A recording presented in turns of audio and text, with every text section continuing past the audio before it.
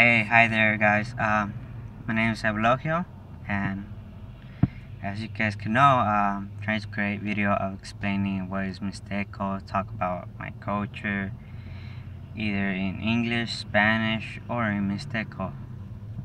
And well, today I want to respond to a question many people ask me: is how many Mixtecos are there, or how do you identify a Mixteco? Is it Mixteco alto or Mixteco bajo?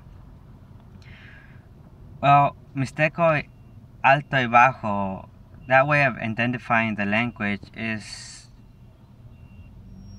kind of way off the track of how you could actually identify this language. And the reason why is, well, there's over 1,000 towns that speaks Mixteco, from Oaxaca to Guerrero and Puebla. So there's over 1,000 towns that speaks Mixteco. And how do you know if they're Mixteco alto y bajo?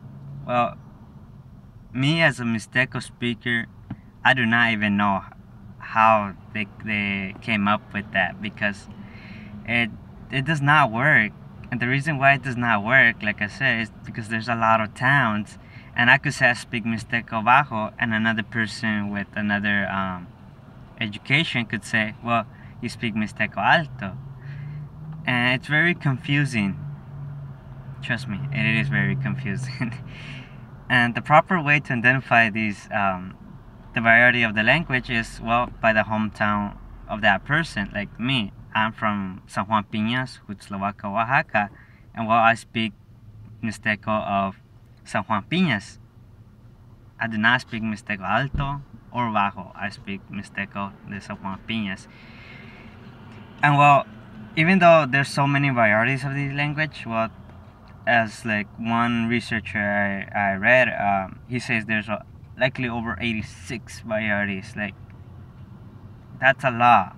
And how did he categorize this language? Well, he categorized them by identifying to which town do they understand each other. And seems much more reasonable than Mixteco alto y bajo.